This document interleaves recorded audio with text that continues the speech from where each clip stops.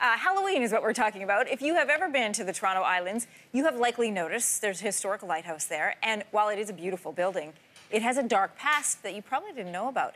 Candice McCavitt of Heritage Toronto gives us a bit of a tour.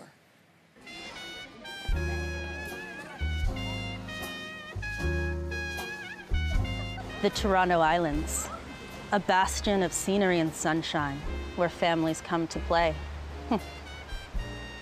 It wasn't always that way.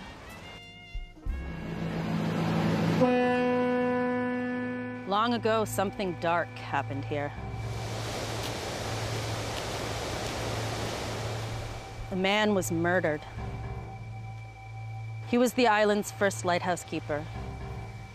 Legend has it his spirit still haunts the inside. Maybe it's time we freed him.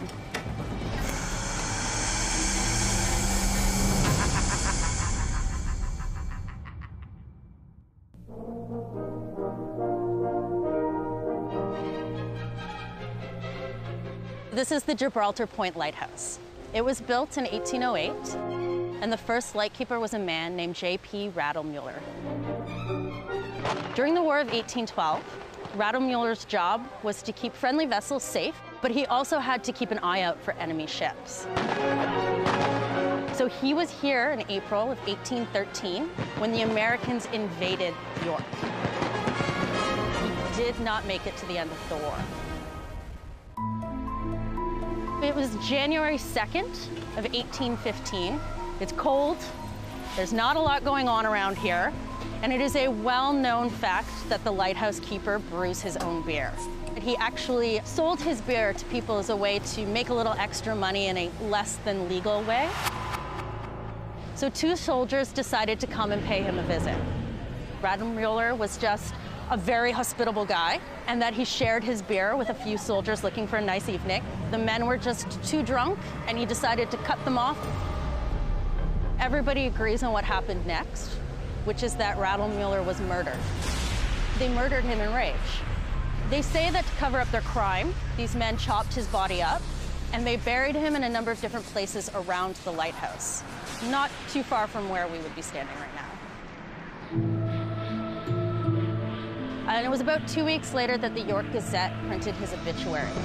They did not find the body, but they did print that despite the fact that the body was missing, there was overwhelming moral evidence that he had been murdered.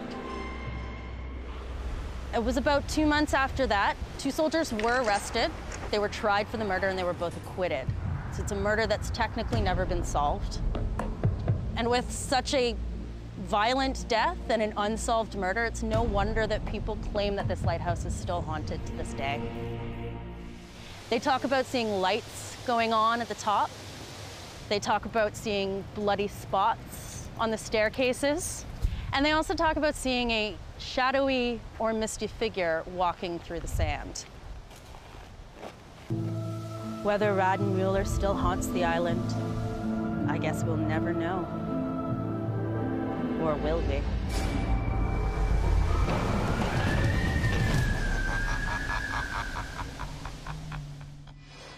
Okay, that was a bit scary. Thanks again to Candice McCavitt of Heritage Toronto for helping us out with that story.